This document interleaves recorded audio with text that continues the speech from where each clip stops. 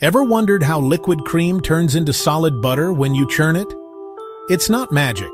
It's chemistry and physics working together. Cream is made of tiny fat droplets floating in water. These droplets are surrounded by membranes that keep the fat separated and the liquid smooth. When you churn cream, you're basically shaking and smashing those droplets so hard that their membranes break apart.